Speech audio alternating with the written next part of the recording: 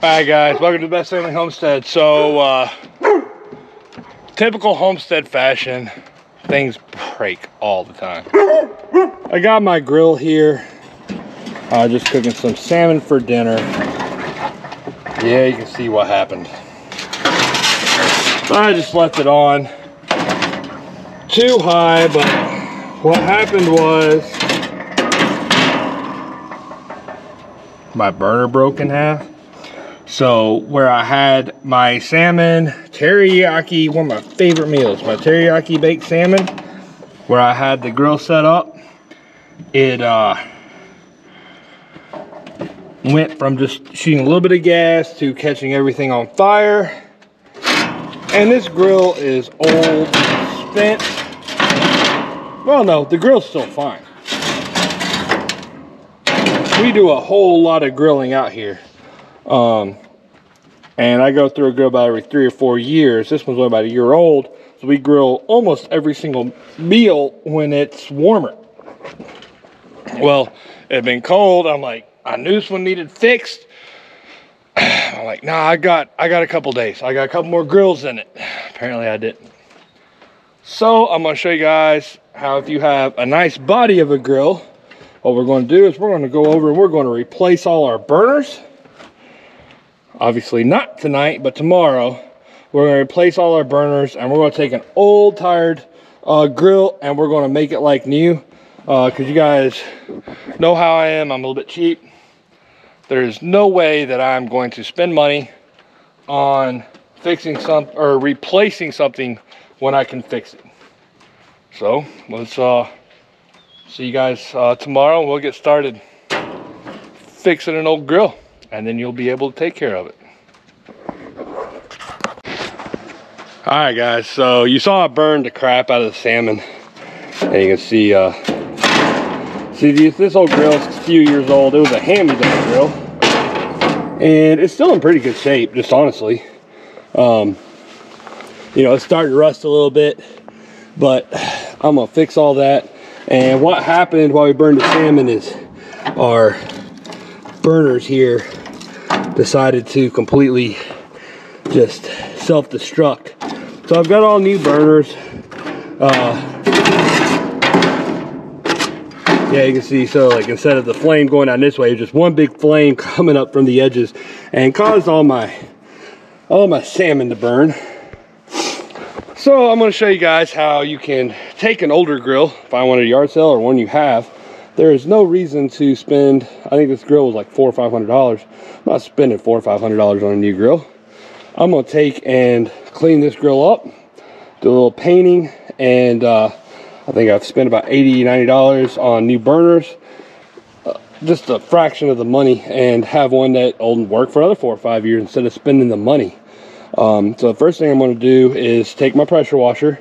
Now, I never ever put soap on a grill. This will be the only time I do, and that's just to get it cleaned up this one time. After that, I would never put soap, but I'm going to use some of this this foamy spray here.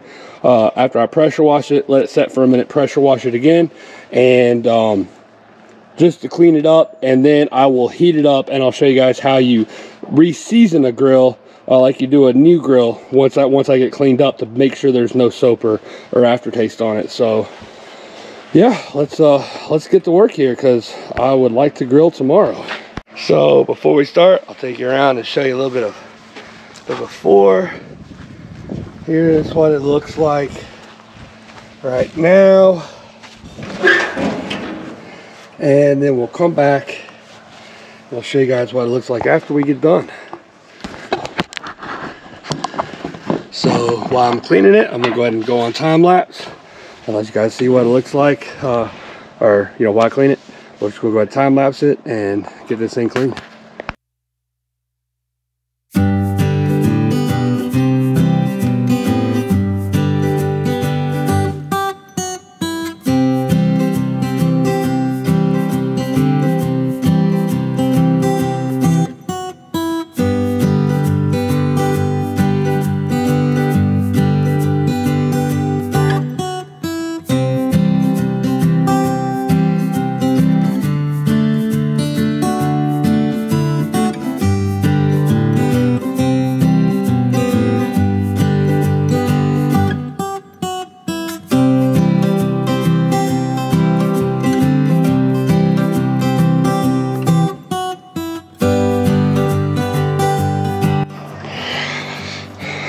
All right, guys, so you can see I've got one of the old burners out.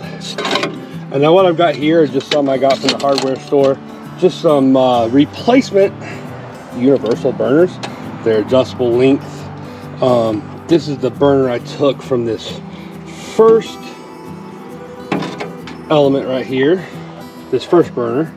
And you can see this has got a hole in it that slides up over where the, try and get down here where you can see it. Right, so if you see right there, there's just a little gap.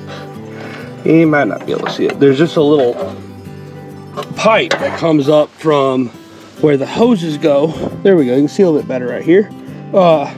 Where, see where my finger is? There's, that's where this slides up over and lets the gas in. So this is going to be a pretty easy job. All I've got to do is make sure that my new burner slips all the way up over that right there.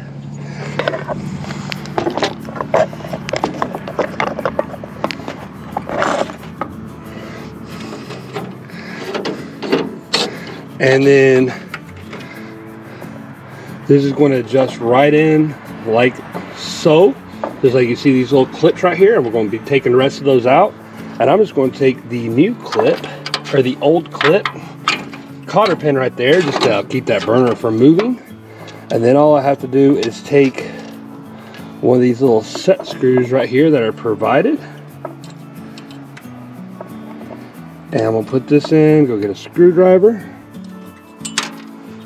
And that's going to keep this pipe at the correct length. Like I said, this is a universal burner, so it's made to be adjustable. So as soon as I tighten that down, it's not going to let that move. As soon as I get all four of these replaced, I'll be able to take and finish cleaning up down in here. I'm not worrying about the electronic igniter. That doesn't really bother me any. I don't mind just lighting it with a match. And then we're going to finish doing some wire brushing. The inside I'm not too worried about, but we're going to do a little painting on the outside and get this thing cleaned up and looking back, you know, presentable to be on the porch. Just getting ready for barbecue season.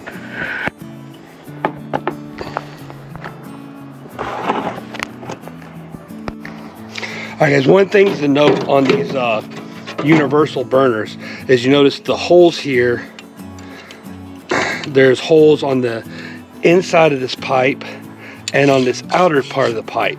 So when you start fitting it, you want to make sure that the holes on the inside line up with the holes on the outside so the gas can come through all the way across. Otherwise, you're only going to have gas coming in on this side. So what I'm going to do here is I'm going to adjust this, slide it down over my pipe, and I'm going to play with my length. There we go. Now I can see all the way through the pipe. I know my holes are lined up. That's where the set screw comes in, so important. So now when I take it out, you can see that these holes right here are all the way through, so you can see to the inside so the gas can get out. So one of those things you want to make sure and take care of. Otherwise, you're only going to get flame here, and you know you're not going to get any flame to the back side, so you're going to have uneven heat on your grill, which is not good if you're trying to do a good steak or good barbecue.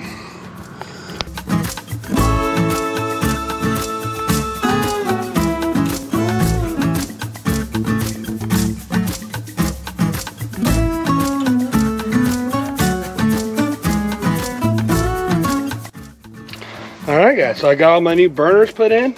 All my holes are lined up correctly.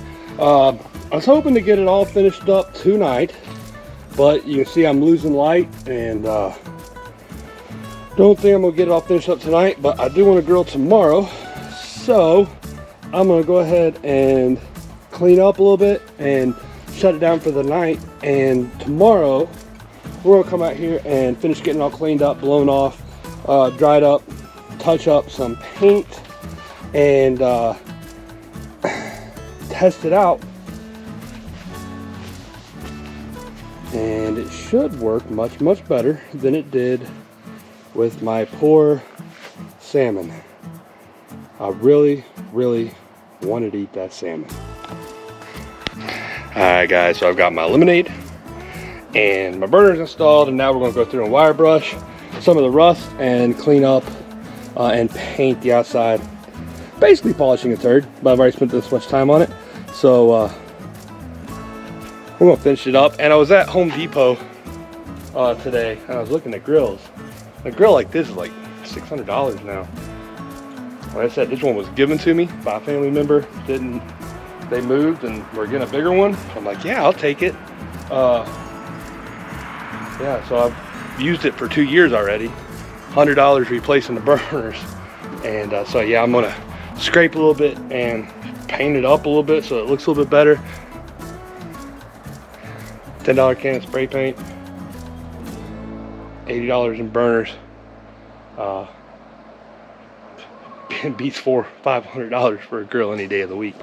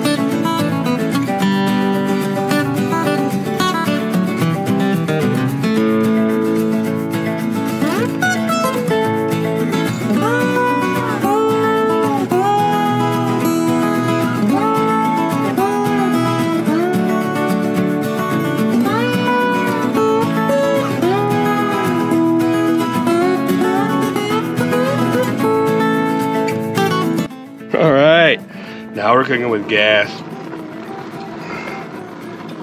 Yes, sir. You can see it's burning off a little bit, burning off any residual paint or anything like that. But yeah, I'll put this up against a brand new $600 grill any day of the week, and only about $8 to rehab it. That's why I got total, but like I said, it was given to me. Obviously, but All right, well, I'm about to turn it off. It is running good and everything's burned off, so just something to show y'all what we do around here. Instead of spending $500 on a new grill, it is very easy to rehab an older grill and make it look decent enough and work for a fraction of the cost. So like this video, make sure to like, subscribe, and share, and we'll see y'all more around the homestead later on.